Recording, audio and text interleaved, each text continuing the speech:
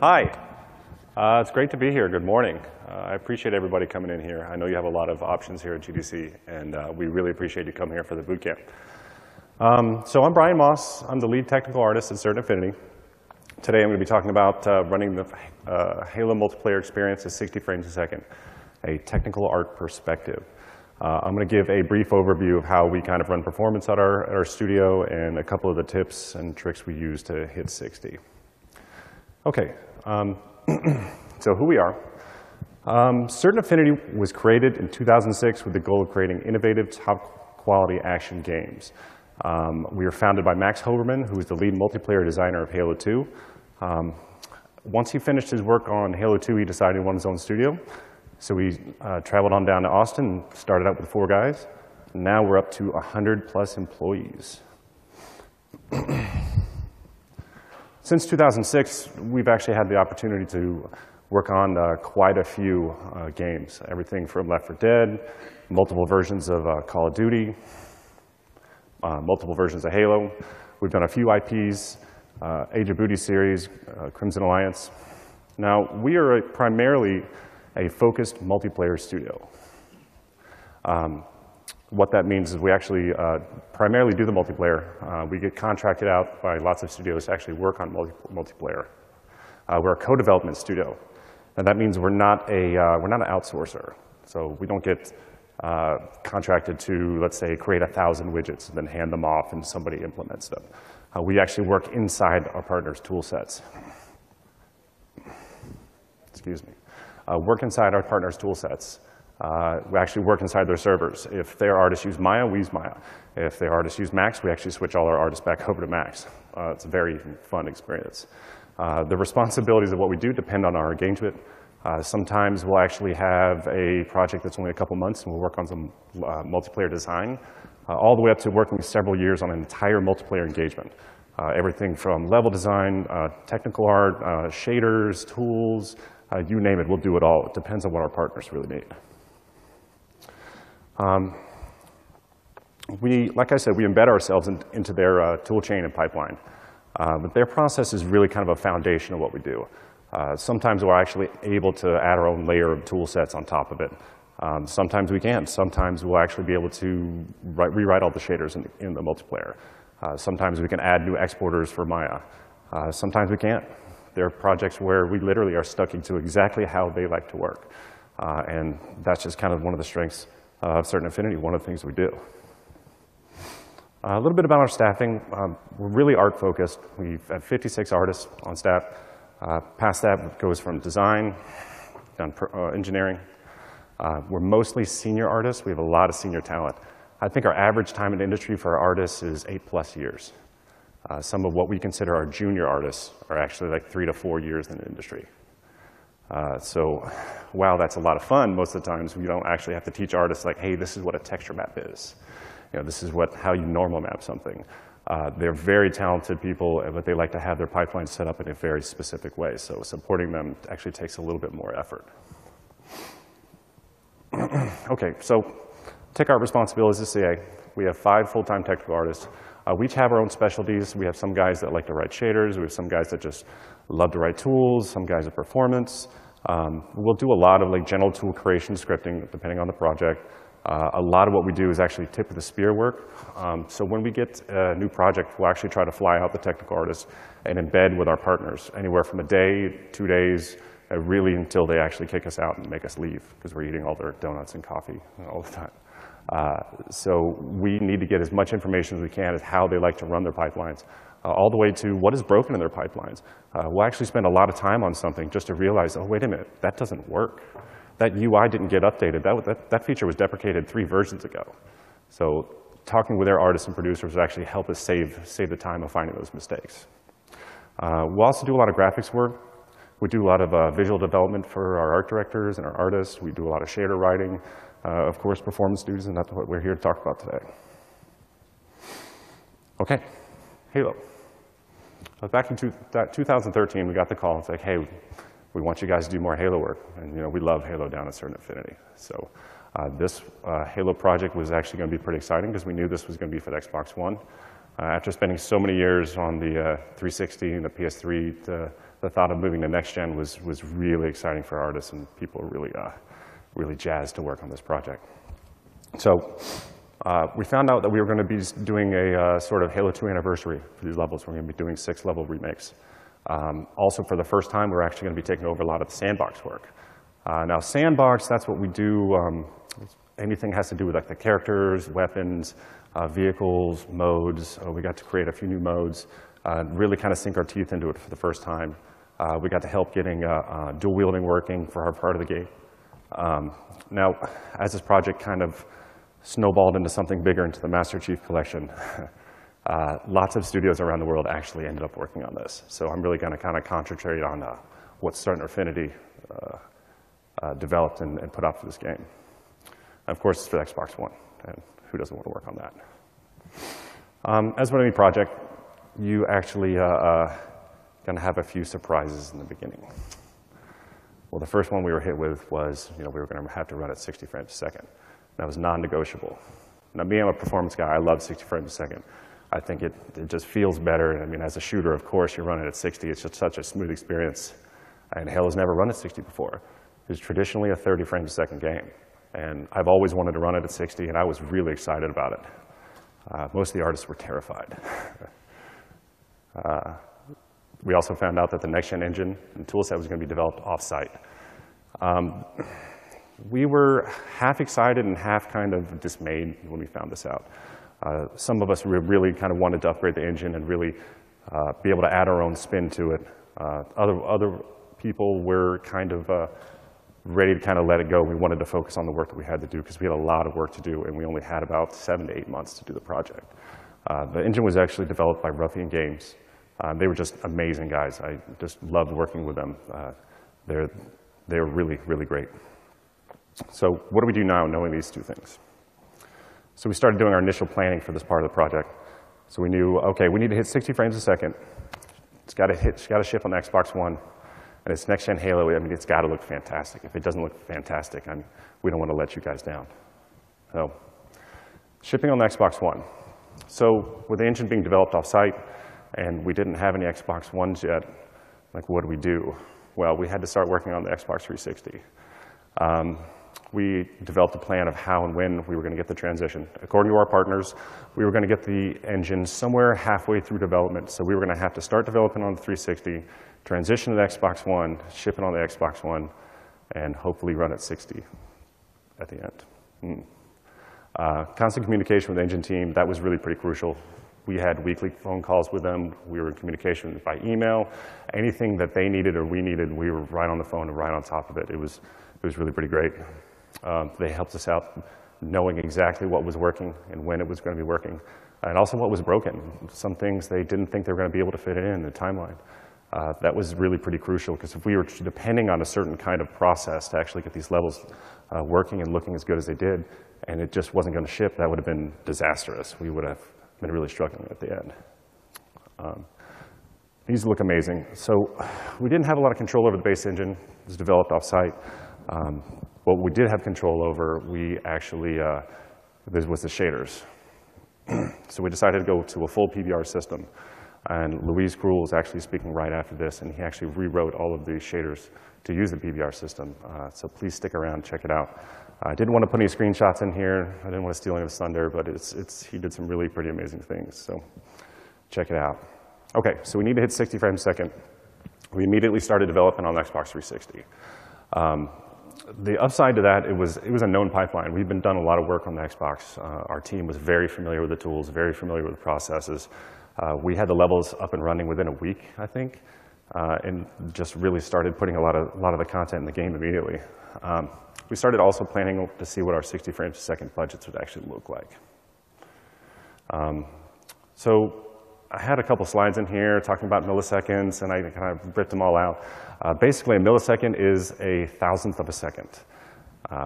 And when you're talking about 60 frames a second, you have 16.6 milliseconds per frame to work with, and that's it. That is not a lot of time. Although when you start working with performance, a couple of milliseconds will actually start seeming like an eternity. An artist will check in an object and then wait, that object takes 3 milliseconds to render. Were you crazy? That's forever. So, and you have 60 frames, 16.6 milliseconds per frame. It is important to note, really, that for the remainder of this talk, I'm going to be talking about work on the GPU. So if I'm saying 16 milliseconds, that's going to be actually on the GPU. So how does TechArt help with all this? Well, we work with design in the very beginning. Now, these levels were all remake levels. So if there was a rock with a canyon in front of it, with a turret on the left, that was what was going to be on these levels. The fans were very, very particular to make sure that we made these levels exactly how they remembered them. But a lot of the times, we'll work with design to actually make sure that they don't go over the budgets, or hey, if they want to have an underwater city, they're like, okay, great, you can have an underwater city, but that's going to be 12 milliseconds. That means you get 1 millisecond to put everything else in the game. We work with art for look development and shaders. The art director wants to have a certain type of lava or a certain type of ice. The technical artist will actually help develop that and actually optimize those shaders to make sure that they're going to run at frame rate. Daily communication with map leads for anything that they need. When we're doing our multiplayer levels, we have the concept of a map lead. For every map that we do, there's an environment artist that is the key point person for that. We call them a map lead. They're the guys that we go to with any kind of communication that we need for their team, best practices. It really helps us having a point person for every single map. TechArt managing the frame rate. So we work with QA to find the problem areas. Our QA guys at certain Affinity are just fantastic. I've never worked anywhere where our QA guys work so hard.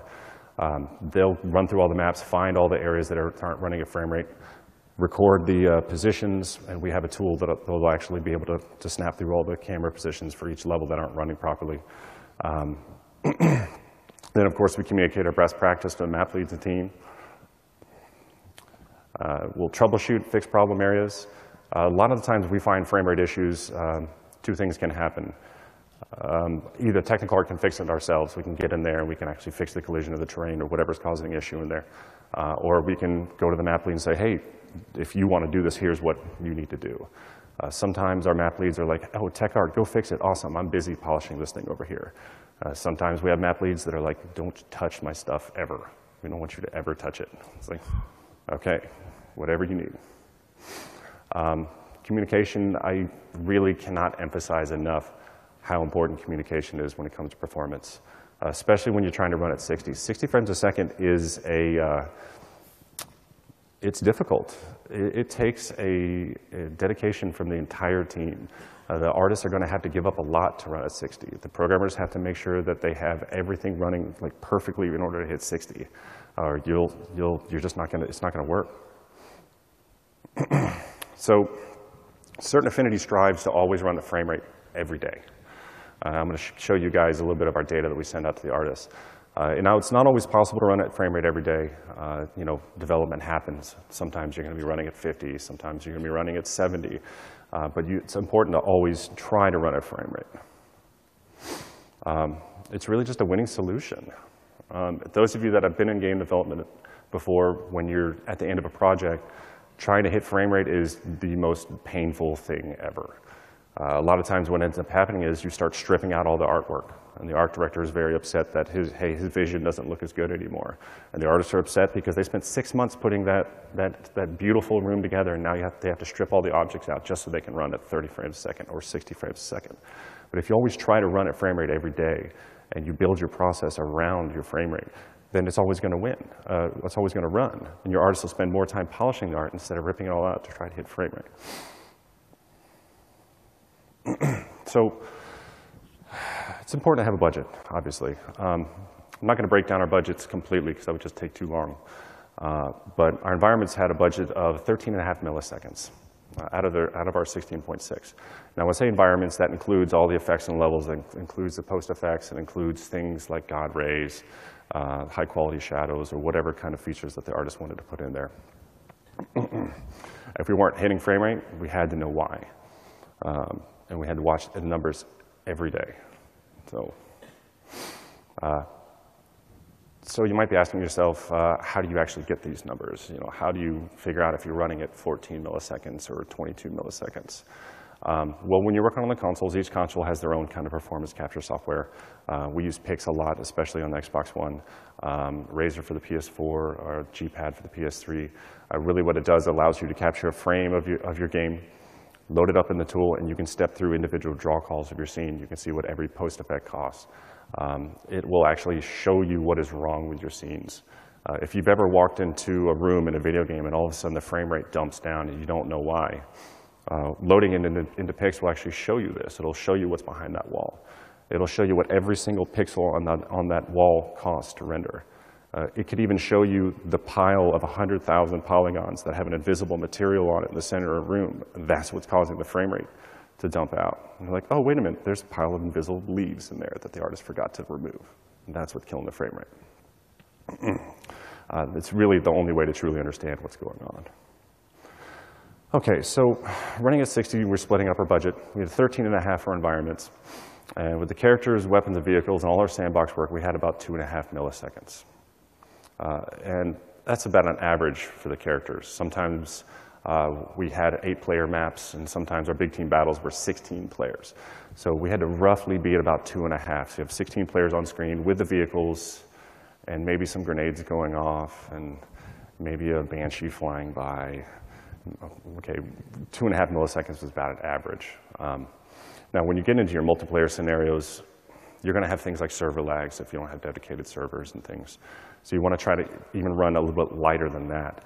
That's why if you notice, we're a little bit under 16.6 milliseconds here. So trying to account for any kind of server lag that we can. Your host might be running at 17 milliseconds. So any kind of extra buffer you can give it is just going to help you out. Okay, so let's start talking about our daily performance numbers here. Now, it can be difficult and time-consuming to gather all the data. Now, I will admit on this project, what we ended up having to do, our QA department, every morning would get the build, and they would load up every level, and they would go to every single camera, and they would write down the numbers of where the frame rate was at. We were being bad TAs at that point. I'm happy to say now we actually have multiple tools that will automate this entire process for them. So in the mornings, they open up the build, they hit a button, and it runs through every camera, spits it all out to an Excel file, loads it up, and we send it out to the team, and it saved them hours of work. But unfortunately, for what we had on this last Halo project, it was less than ideal, but these guys did a great job. Now, this data can be confusing at first. So this is an example of what the team saw in the mornings. It's not quite as confusing as it looks. I'm going to break down one of these cameras here in a second. We will work with our map leads on any problems. The map leads will load up this and be able to look at it, and anywhere they see green, they know that their shots were passed. Anywhere they see red, they know that they failed. So they zero in on the red parts, and the technical art, we're going to see this first, and we'll go directly over to them like, hey, you had shots 3 through 4 failed, and here's why. We've already run it through Pix to know exactly what's going on. So here's our camera shot. So the picture on the top is a shot of the camera location. This is the location when you're looking through. This is where the frame rate is bad. The column on the left, the GPU work, that is a custom counter we had in Pix that actually showed us, hey, just accounting for the GPU, this shot, the top number is 12.8 milliseconds. And that's how much it would cost to render on the GPU. Now, the numbers from the top to the bottom, the numbers on the top those are the numbers from the daily build today. That would be today's build. So today, the camera is passing. It's great. Now, yesterday's build was running at 14.1. That means it was failing. So between yesterday and today, we actually got on there and fixed a few things. They checked it in, they ran the numbers this morning, and all of a sudden, hey, the camera's green. And all the artists care about is if the camera's red or green. If everything's green, it's all good. The column on the left is the GPU usage. That was another custom counter we used. It's basically a percentage of how busy the GPU was when it was producing the frame. But once the artists kind of break this down, they would only really look at their individual levels, and it was a really quick process. Here's a quick screenshot of our multiplayer performance numbers. I've never worked anywhere where we test multiplayer as much as we do at Certain Affinity. Being a co-development house that focuses on multiplayer, I should have expected it. But we have 3 to 4 multiplayer tests a day. And each test, sometimes it'll focus on design, sometimes it'll focus on modes, sometimes it'll be an art review. But behind the scenes, we're recording these numbers for everything, for every mode, for all the amount of players. Quite a lot of data. This is where a lot of times we'll see a lot of CPU issues running in here. And here's my handy-dandy attempt at explaining the GPU's stalling and being CPU bound.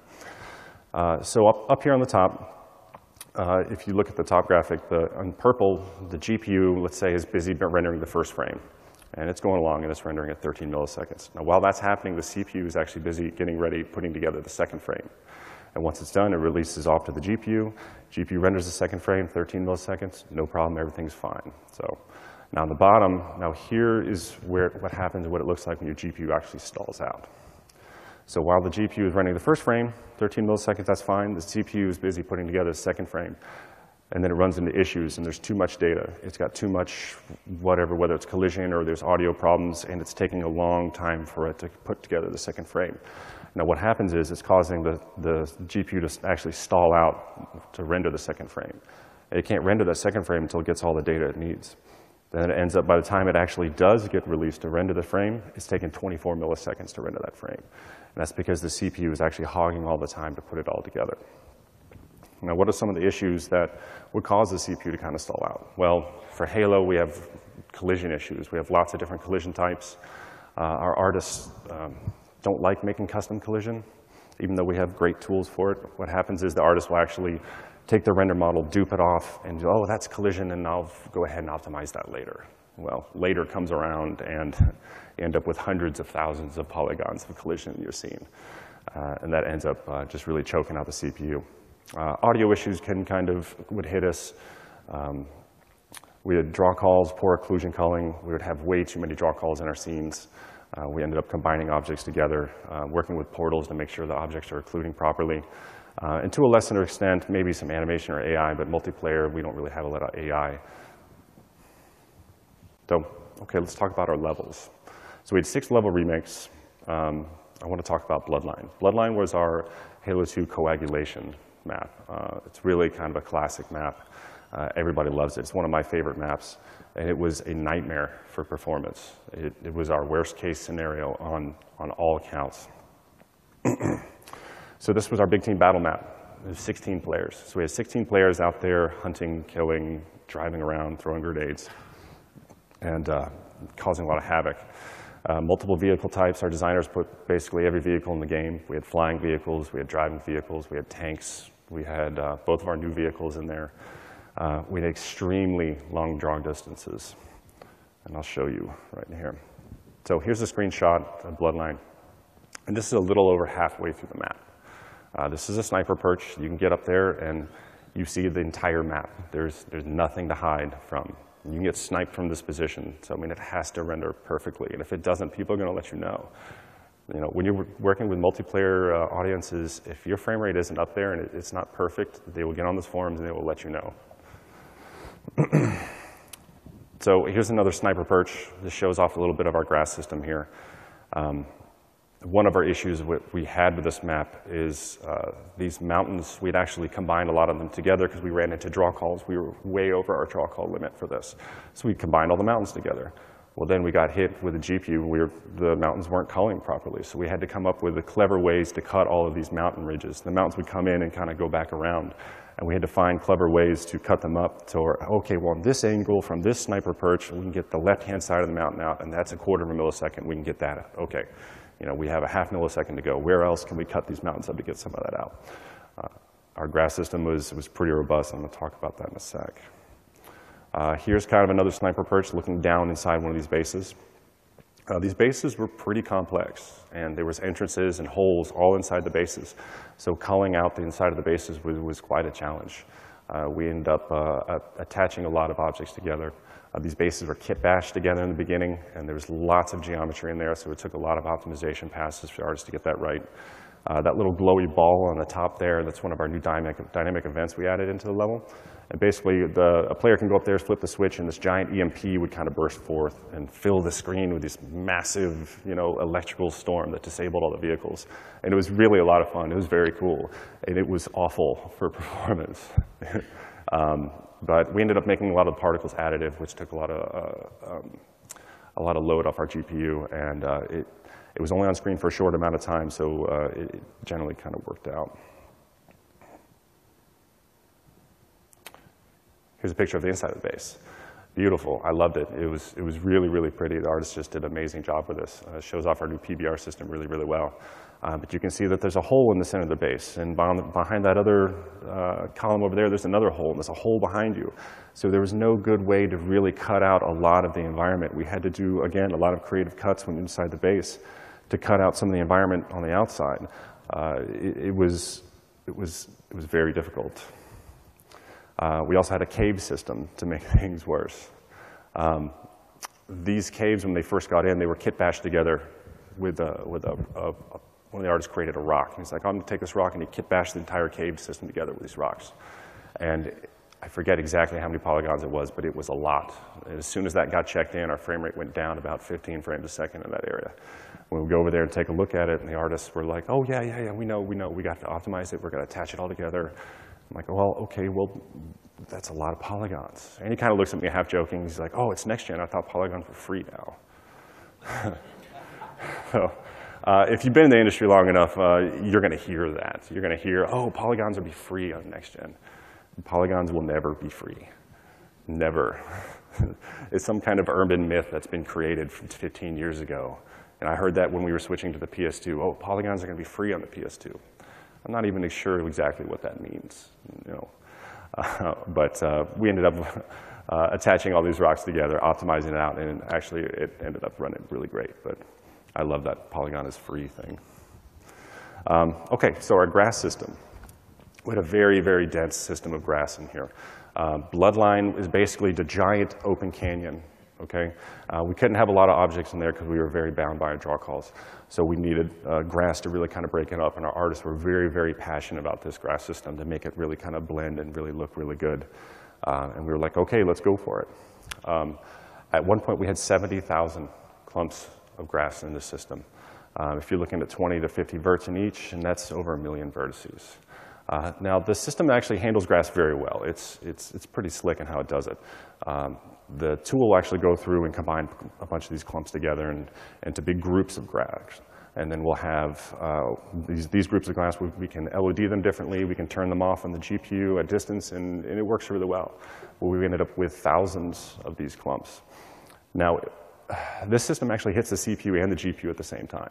So GPU, because it's got to render all of these little vertices, and you'll have tons of overdraw, because at one point this grass was almost waist high, and now you have all this overdraw going through, so we had to make the grass a lot lower.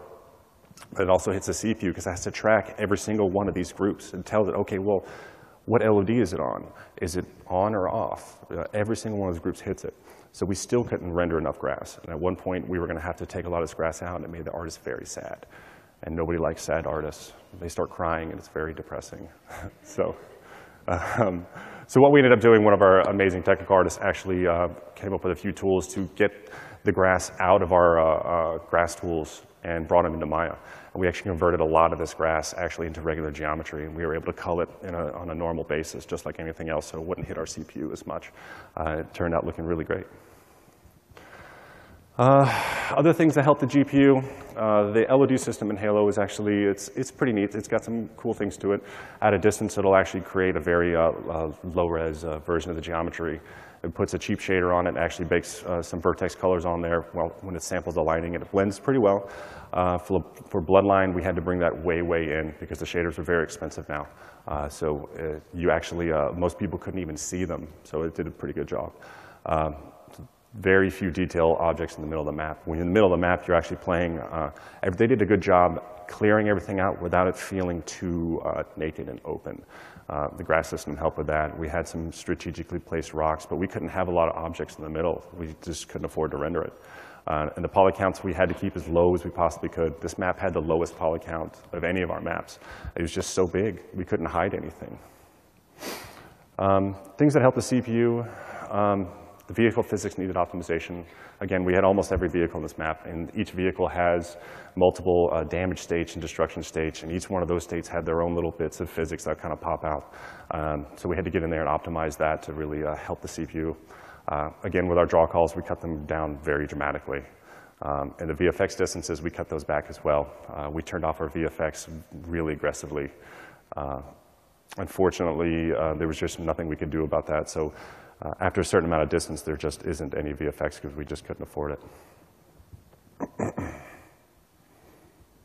So Bloodline was very CPU bound. Get rid of that slide. Wrapping it up. All right, so trying to hit 60 frames a second. Really, we had to do a lot of careful planning with this. Basically, having to start out on the 360 and then convert over to the Xbox One, we had plans of exactly where we needed to be on every week. Okay, where are we at this? Is that going to help us get to our plans in March when we get the engine? Constant communication between us, all the other studios working on the project, all of the different teams within certain Affinity that were working on this project. It was really tremendous. And you always have to keep an eye on your data. If you're trying to run at 60 frames a second, having a system where you have that kind of daily updates is really, really helpful. There's no way we wouldn't have been able to do that without it. This was definitely one of the most challenging products that certain Affinity's ever done. It was the first time we ever had 6 maps running at the same time. It was the first time we've actually switched consoles in the middle of development. It took 7 months to develop 6 levels, full set of weapons and vehicles, and the VFX that went around with it. On top of everything else, we had a pretty large team for us. We had over 60 people working on this product. Thank you. I want to say thank you to Thomas Maurer, Louise Krull, Matt Ostley, Neil Davis, the entire Halo team. It was an absolute pleasure to work with every single one of these people. It was just really a lot of fun. Lastly, certain Affinity's hiring. We're looking for talented developers. We're looking for technical artists. So if you're interested, come talk to me afterwards or go on our website and check it out. Thank you.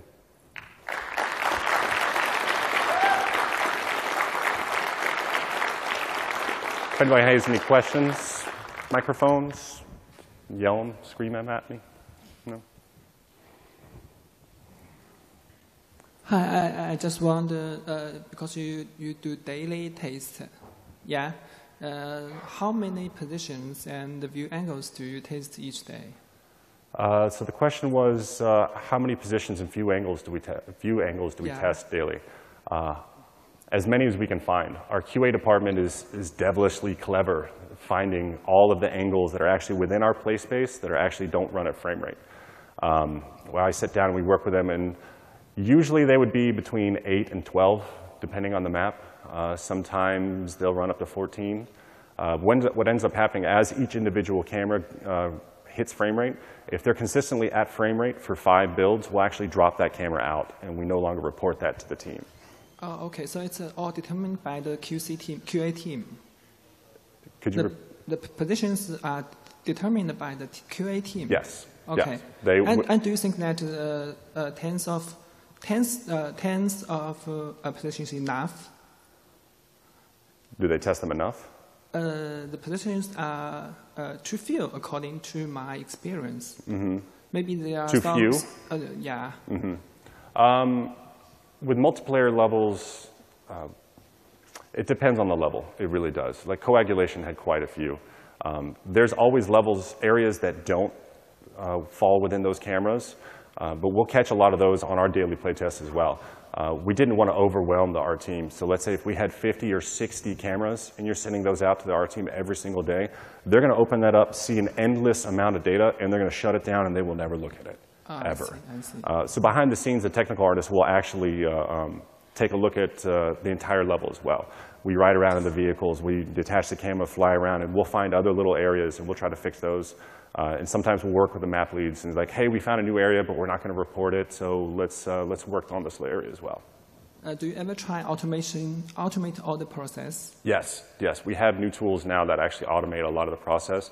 We still place the cameras by hand. I would love to have a system of heat maps and upgrade it even more. Oh, thank you. Thank you. Hi, I had a question with regard to your shader replacements. Mm-hmm. In general, were there objects that were more aggressively replaced, and what were they replaced with? Like, did you have different levels of PBR? Did you fall back on a spec or a pure diffuse? We ended up replacing most of the shaders. Louise is going to talk a lot more about our PBR system in the next talk, so stick around and talk to him about that. Thank you. Hey, I was very curious about how you deploy your partner's pipeline. So that's really interesting. I was at XDS last year, and basically, like, working with external developers was a giant nightmare for almost everybody. And one thing pretty much no one talked about except for me was the concept of deploying a pipeline externally. So I'm curious how your partner's pipeline gets installed and configured and all that. Differently every time. Most of the times we have to be on a secure network. So I'll actually have like 2 or 3 different boxes at my desk, and every single one of those boxes is on a different network, or sometimes I'll have to have a box on a desk in a different room. But they'll come out and they'll help us install it. Sometimes they'll deliver boxes with the tools already installed on them. Sometimes they'll actually send guys out and to install it for us. But once we get the networks up and running, generally we'll run a little slower than their guys, because we have to send data all the way up to their, let's say, up to 343 and then back. So it's different every time. So it's largely a manual process. It's not automated. Sometimes it can be parts of it. Thank you. I noticed that you were sending out the reports via Excel files. Have you guys thought about like maybe having a backend for aggregating a lot of the data, or was that like out of scope? Yes and no. Again, sometimes we have to rewrite things for different projects. Sometimes our partners will actually have tools for us that we actually have to end up using. We're currently investigating a lot of different solutions to try to come up with like a certain affinity set of tools. So we're really looking at everything right now. Thanks. Thank you. Hi. Did the team as a whole embrace performance, especially from a TH perspective? Did you find yourself fighting with art over visual bar, look development versus shader performance? The whole team loves performance when I'm in the room. The beginning of this project, when we got the mandate to go 60, there were a lot of artists that were really bummed out because they wanted to have all of the milliseconds and hoard the milliseconds. And we're going to do all of these amazing things, and we're going to have all these vehicles and do everything we've always dreamed of. But they kind of came around once we started playing the playtest at 60 frames a second. They really came around, and they had to give up a lot of things. But really, once our artists go through an entire cycle and they get to an end of a cycle and they don't have to take anything out of the games, we actually have one of the gate processes that is a tech gate, to where they actually have to add in any of the expensive graphics processes they want for this level. So if they want God rays plus the expensive fog and a higher resolution shadow map, we have an early gate. They have to actually put that in, turn it on, and actually account for that frame rate early on in the process. Let's say all 3 of those things took 2.5 milliseconds. Well, now they'll actually build a level around those processes. And so for the entire time, they have that on. It may not be tuned and look super pretty, but it's there. So that way at the end, instead of trying to turn those processes on at the end and now not hitting a frame rate, they're always running a frame rate. So once they go through that process, they're actually pretty cool with it. They really like it a lot, so they can polish their stuff at the end. Oh, awesome. And were those features sort of already developed? You said that there was already some existing pipeline. Sometimes, yeah. Sometimes we'll get features halfway through development, and we'll have to do a lot of testing on them. So we have to be really flexible, but we try our best. Yeah, cool. Thank you. Hi, I'm really curious about curiosity about the polygon count. So basically, the Halo 2 is actually the remake. So when you imported the original asset, so the polygon account already fixed. So when you add more polygons, so where do you add those polygons to vary effects or remake the original assets? Okay, so the question was how did we get our polygon budgets from the old assets to the new assets? Yeah. Actually, we used a lot of the old assets just as visual reference. We rebuilt, at least in the environments, almost everything. We rebuilt all that from scratch.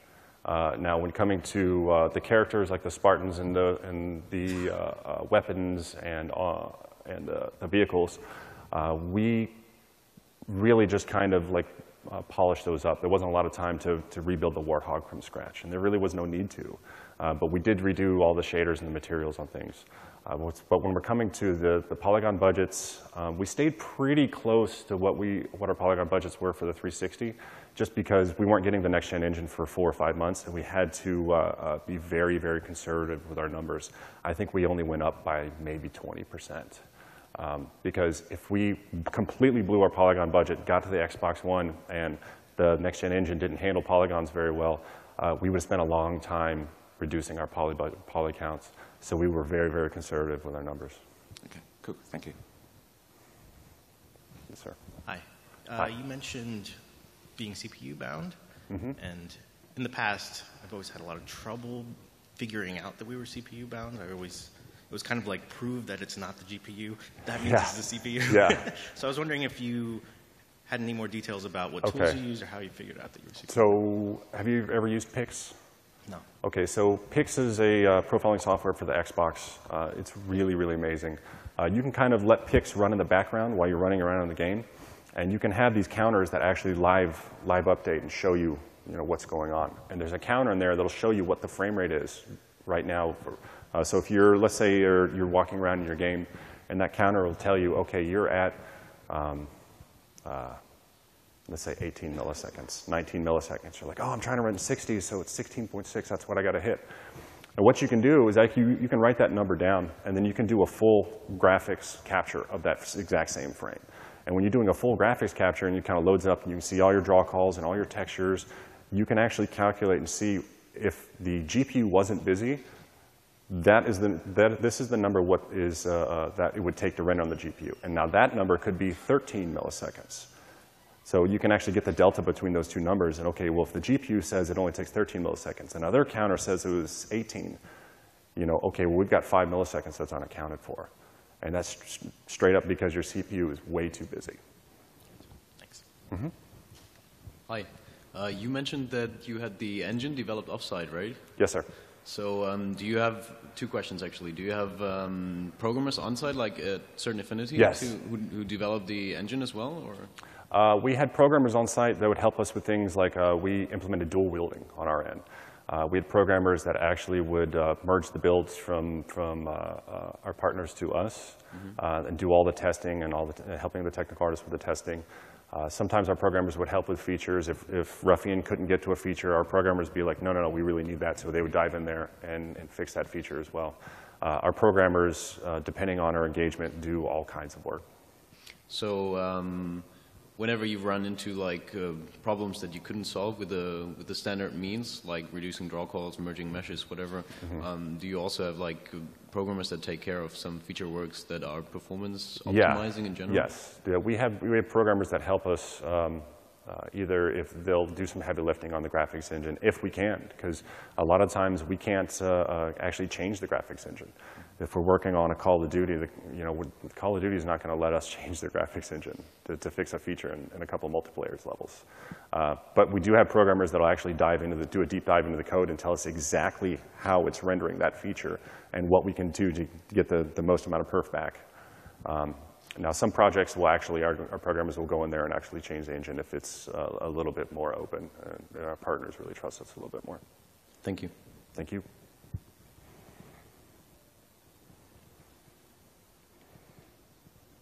Hi. Hi. So I was just kind of curious how you got around the problem with split screen play, because I know I love this game and I'll be playing it with friends and whatnot, and single player is great, and then you're like, yeah, come on, let's go jump in a big team battle and split screen, and then you're losing frames. So. Oh, split screen. Oh, you're one of the guys. It's your fault. Why? So, okay, so for those of you who don't know, Halo, you can do 2-player, 3-player, 4-player split screen. It's always been a popular feature. We got really lucky with this product, and we were told that it was okay for split screen to run at 30. Now, we actually do track our split screen numbers as well. If you go back to the multiplayer slide with our numbers up there, you'll actually see on the right-hand side it says 2-player, 4-player split. So we play test those numbers as well. So when we're actually in a playtest lab, we'll have a bunch of guys actually on regular computers, regular monitors, playing on a single player, and then we'll have 4 guys on a couch squeezed in playing on a quad screen, And that's where you go if you didn't, those were the 4 guys that got there last, because you got to squeeze on the couch and you got to play in quad screen. You never win on quad screen, never. But yeah, we tested that every day. We had special throttles that we could actually go through. I could turn things on and off when it goes to like 2 screen, 3 screen, or 4 screen. So on quad screen, I would do things like turn off the grass, or I would turn off the fogging, or I would turn off certain features, and then I can actually profile that individually.